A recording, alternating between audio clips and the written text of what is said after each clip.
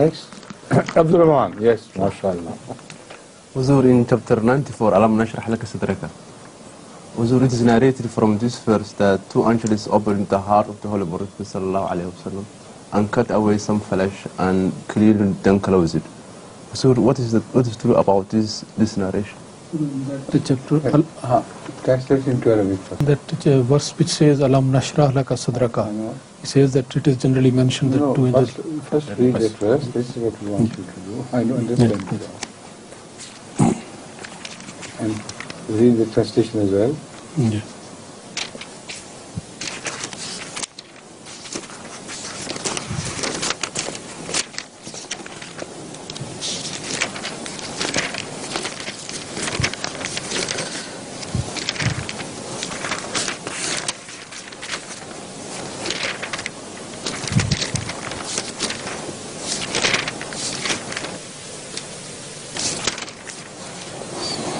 أعوذ بالله من الشيطان الرجيم بسم الله الرحمن الرحيم ألم نشرح لك صدرك ووضعنا عنك وزرك الذي أنقض ظهرك ورفعنا لك ذكرك فإن مع العسر يسرا إن مع العسر يسرا فإذا فرغت فانصب وإلى ربك فارغب. Translation is, in the name of Allah, the gracious, the merciful, have we not opened for thee thy bosom and removed from thee thy burden, which had well nigh broken thy back, and we have exalted thy name. Surely there is ease after hardship. Surely there is ease after hardship. So when thou art free from the immediate task, strive hard, and to thy Lord do thou turn with full attention. Now, this is the digital translation made by Ghulam Free. And the similar translations are found in many of English versions of this great surah, in Ahmediyہ translations. Different translations practically speak of the same. I once started a series of sermons on this verse particularly. And as far as the commentary is concerned, commentary of the translation, that commentary indicated that this translation does not do justice to what the Quran expresses in relation to Rasulullah sallam and his ibadah. So it's not possible for me to repeat all that I said about it, but I can turn to the central points of this surah. First of all, it cannot apply to that incident of childhood when Hazrat sallallahu alaihi wasallam saw in a vision, or they say actually somebody came from heaven to open his heart, his chest, and take his heart out and wash it and replace it. Because this verse speaks of a different situation altogether. It was not from that time that Rasulullah sallallahu alaihi wasallam realized that there is some back-breaking burden on him. It was not from that incident that he started speaking of Islam and everything. This verse does not apply to that. It's impossible. That is an incident reported by different hadith. One has to see into it whether these reporters are absolutely right or maybe wrong, or maybe they have heard things. We do not hear any old Ravi who believed in Hazrat sallallahu alaihi wasallam right from the beginning, reporting that incident from the tongue of Muhammad sallallahu alaihi wasallam himself. But I do not want to indulge in that. I believe this is possible. This might have happened to Hazrat sallallahu alaihi wasallam as by way of a prophecy, but in a vision, not in an actual thing, not as an actual surgical operation. And there are no signs of any surgical operation on the chest of Rasulullah sallallahu alaihi wasallam either. But let's leave that apart for a while. Turn to the central point of this verse. Alam Nashrahlaka sadrak wa wada'na anka wizraka alladhi anqadha dhahrak. This is a continuous statement. Have we not opened up your heart, not through operation, but made it relax and begin to see things in a manner that the back-breaking burden is removed because of that. So this means that his prophecy is the back-breaking burden which is on him. And Allah regarding that repeatedly told him that it's our responsibility. We are going to make Islam victorious, don't worry. La tuharrik bihi lisanak. Even fast reading of the Quran was prohibited, mildly and with love. Don't do it. Inna alayna jammahu Qur'ana.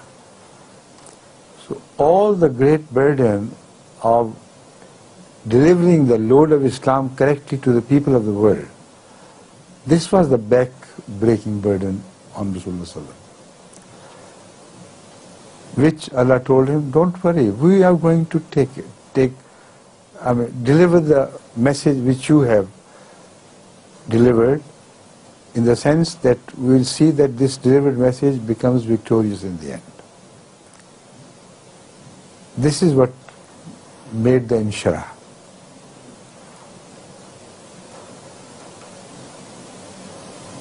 Now, Alam Nashrahlaka wada'na anka wizraka alladhi anqadha dhahrak wa rafa'na laka zikrak.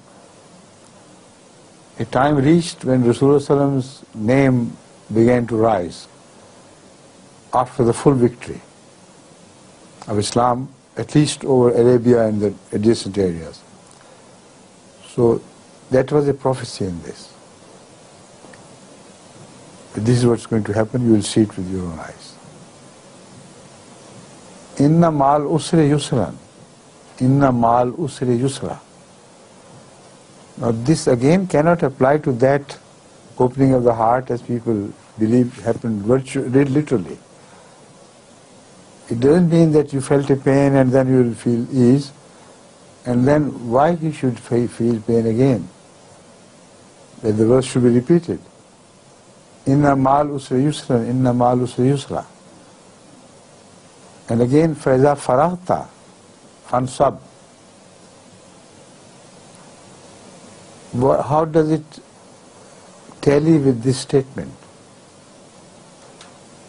If inna ma'al usri yusran, inna ma'al usri yusra means that daily you work hard and then you have to rest at last, or every hardship follows with a rest, then this is not what the Quran invites him to.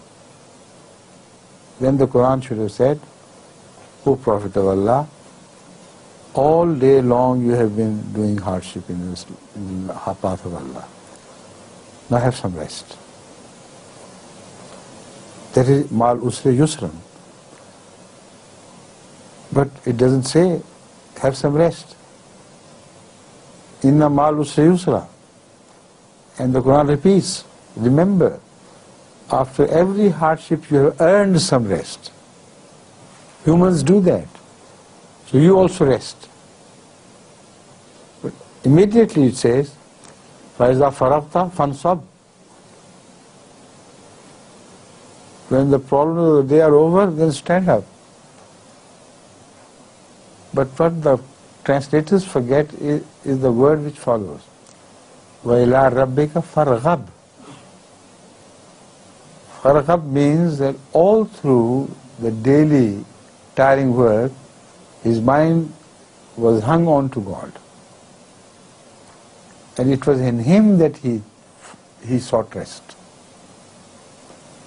He loved to be alone with him, when the worldly occupations made it not possible entirely to do so. So while prayer of the night is sometimes a tiring task for even the great noble people, those people worship God in the right sense. But still, this apparently tiring task was a pleasure for Rasulullah sallallahu alaihi wasallam. Farghab. So farghab should be translated in the literal sense. Then seek your pleasure in God's pleasure with you when you stand up before Him. Now this point has never been understood by anyone before except by Hazrat Masih Maud Islam. That shows the greatness of him, and that shows that he was really a prophet of Allah, a man from God whom God himself taught these things. You know, in his tafsir about the daily prayer, he tells a fantastic thing which others do not tell us, like he did. He says that the prayer is a hardship only until you perfect it and is no longer a burden. So, some old great Muslim scholars have also said this much, that the prayer, as long as it demands effort, is a burden, and it is a must. But when you are relieved of this burden, then it's no longer a burden. Then should you leave the prayer because it's not necessary? In answer to this, Hazrat Masih Maud has given a much better explanation than anyone else before. He said, why should you leave it when your heart is attached to it? Once it's not essential in the sense that the prayer has come to its final form and is completed, then you get attached to prayer. It's not the prayer that is attached to you. It only happens when you begin to get the maximum pleasure out of your prayers. So when you get maximum pleasure, why should you leave it? It's impossible. When you understand that this is the thing for me, then it will be only a madman who will leave this prayer. So, فَإِذَا فَرَغْتَ فَانْصَبْ وَإِلَىٰ رَبِّكَ فَارْغَبْ is the same message which is delivered in this way. Now you have reached a stage that prayer does not need to be erected like a tent is erected. Does not need to be taken care of because you have achieved everything. But now your heart is so much attached to the prayer that all your love and all your pleasure remain centered in the prayer of Allah. So wait until the works of the day are over, then have your own will and draw the pleasure of love of Allah as much as long as you please. But at another stage he was told also to halve the prayer. It was not because it was tiring for him, it was because he was also an uswa. If he had said his prayer all night long, then all the followers of Muhammad will be compelled to do it. And many times it happened. So Allah took pity on us because our prayer had not reached that perfection. So half the time, or sometimes less, sometimes a little more, depends on the time of the year. So it is not a contradiction. That is in agreement with what I am, full agreement with what I am telling you. Understood? Thank you. Now again we must pay full homage to Abdul Rahman. Always thinks of most wonderful things, and although sometimes I do not answer what agitates his mind. But he gives me the occasion to say things which should have agitated his mind. Right?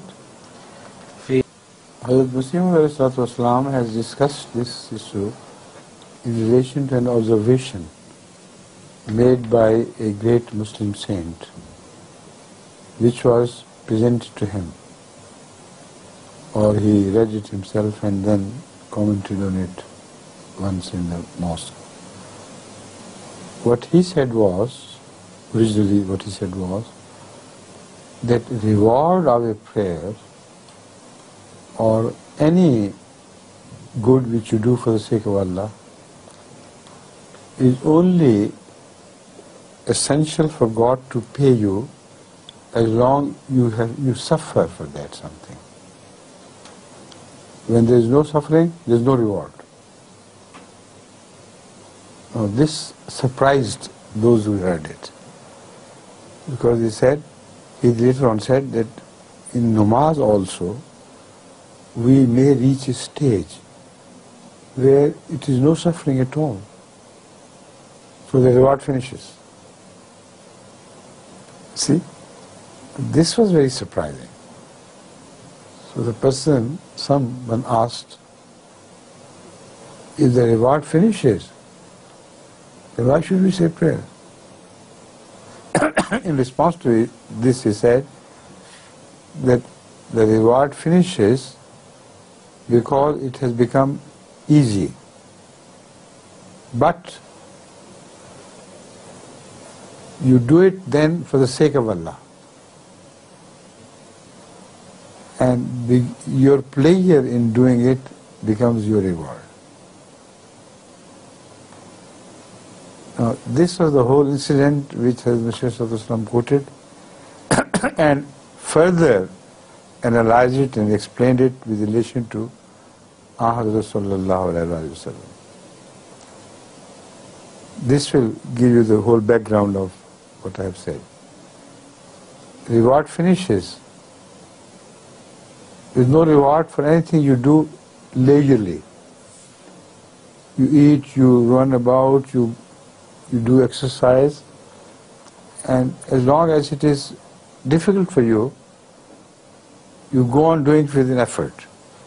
But when it becomes easy, you do not stop it. You run, say 10 miles a day. In the beginning it may be very difficult, but when you reach perfection and it becomes easy, why should you leave it? That is the time to continue it and with it and enjoy it. So that was the essence of what that great Muslim scholar said, which was further developed by Muslim.